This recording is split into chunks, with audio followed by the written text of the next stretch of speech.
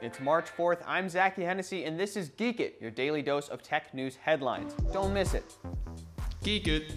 The folks on Kickstarter are at it again. Neck Air is a portable massager for your neck muscles that you can wear on the go. Forget turtlenecks, now you can walk around much more effectively with the subtle feeling of someone choking you thanks to this incredible creation. The best thing about this device, which applies heat and variable pressure to the most fragile part of the human body, is that it's already exceeded its funding goal. The future is getting choked out by robots, I guess. Geek It.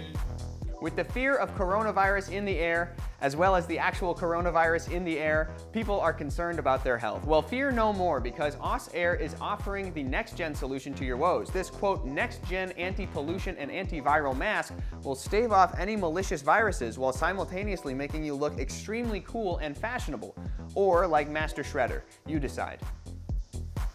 Geek It. A lot of folks are concerned about their skin, but they shouldn't be, because Porphy is coming soon. It's a fucking vacuum that sucks the shit right out of your head.